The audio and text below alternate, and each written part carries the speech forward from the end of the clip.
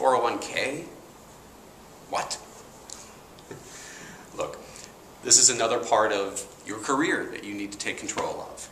When you work on a contract, 8% of your salary, well, no, an amount equal to 8% of your salary, on top of your salary, is sent to the pension plan on your behalf, where it joins with everyone else's, and years down the line, you're going to get it back in one form or another.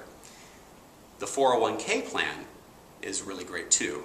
That's something that you can contribute part of your salary, directly from your salary, into the 401k. And on some contracts, the producer contributes on top of your salary, either in the form of a percentage or a media payment, because our new media packages are getting money directly into your 401k package. That's really great. Now, you then have to decide how to invest it, and you have to decide who your beneficiaries are.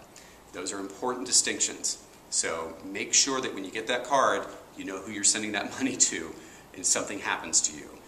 Your pension benefit is not just when you're 65.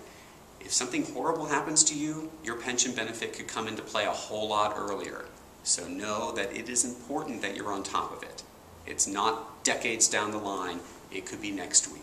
That's a real downer, I know. But this is grown-up stuff, and time to step up. So good luck, get on top of it, and save, because it comes faster than you think.